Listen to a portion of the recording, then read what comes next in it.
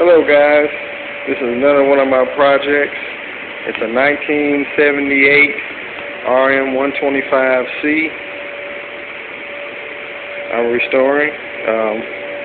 It has all original side covers, number plate. The bottom end has been rebuilt. It has new crank bearings, new rod bearings. Only thing I got to do is get the cylinder board, new piston rings. The seats original, in excellent shape, no rips or tears. The fenders are original. I took the frame down, sandblasted it, had it powder coated black. Had the brake hub powder coated black. I wish I could paint inside of the spokes, but I guess I just leave the original color. I don't really want to take those spokes out just to paint the hub. Got good tires on it. I have the pipe for it. I have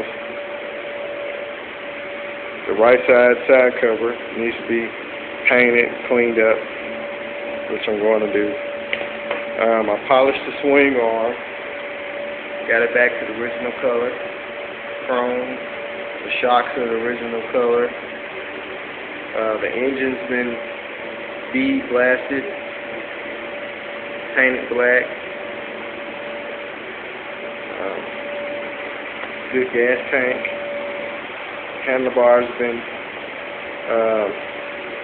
blasted and painted. Triple trees has been polished back to the original color. Chrome. I have the exhaust for it. I just need a silencer. I'm gonna polish the rims. Actually, that's the original color of the rims. This bike was found inside of a storage trailer where it sat for many years. And soon it will be running.